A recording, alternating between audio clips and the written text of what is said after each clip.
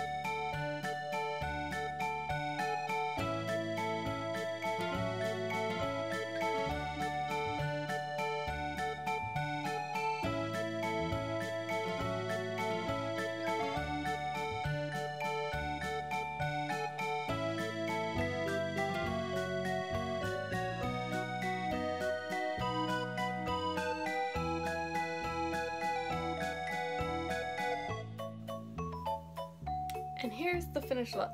I switched over to my camera because my phone because my camera ran out of battery. But I think we're looking like an insane child. Looks pretty much like Lex's minus, of course, the brows. I don't have contacts because I had to wear contacts myself, and I can't be bothered to get color contacts. So yeah, if you guys like this, give me a big thumbs up, subscribe to join the Howl Pack, and I'll see you guys all in the next video where I'm not looking like an insane child. Bye!